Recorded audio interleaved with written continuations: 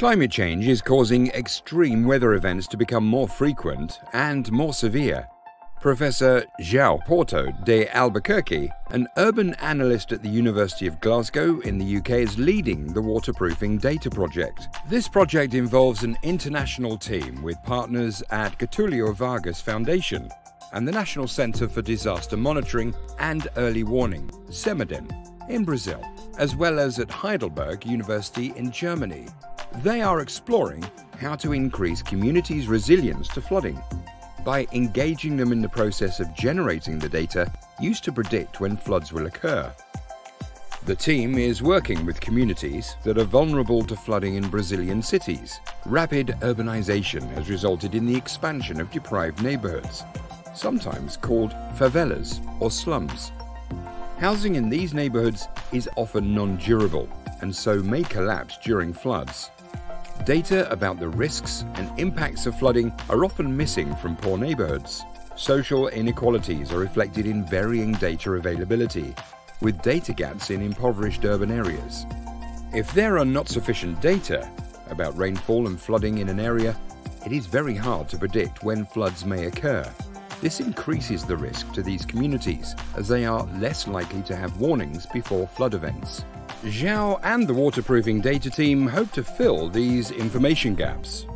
The team works in schools in these communities, teaching students concepts about flooding risk, vulnerability, and resilience. Students also construct rain gauges, which they use to record the daily rainfall in their neighborhood. The team has developed an app which students use to send their rainfall measurements to Brazil's National Agency for Flood Early Warning. They can also use the app to record flooding events and their impacts on the neighborhood. The Flood Monitoring Agency uses these data to develop better flood models, thereby improving the accuracy of future flood warnings. The waterproofing data team also engages with older members of the communities who share their memories of past floods.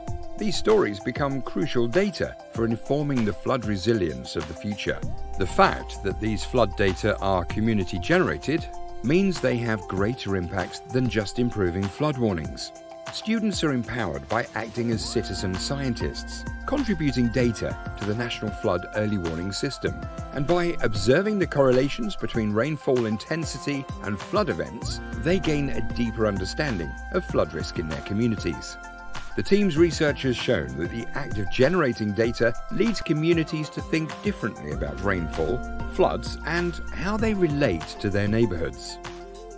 João believes this philosophy of citizen engagement in data generation could empower communities around the world to prepare and defend themselves against floods and other hazards that are increasing due to climate change. How could you help communities through the power of data? What could you achieve as an urban analyst